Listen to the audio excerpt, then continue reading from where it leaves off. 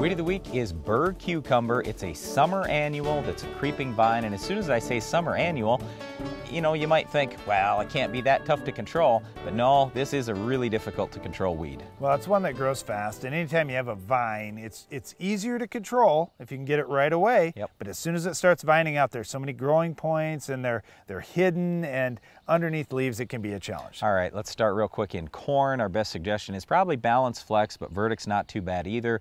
Post-emerge, I always like Status, but you know what, the HPPDs aren't too bad either, especially if you throw a little atrazine in. Acres that we're putting metribuzin on in soybeans, we've really seen an impact in terms of control of Bur Cucumber, so I really like having metribuzin in. Something like Authority MTZ would be a great start in soybeans. Post-emerge, one of the sulfonylurea products actually can help here.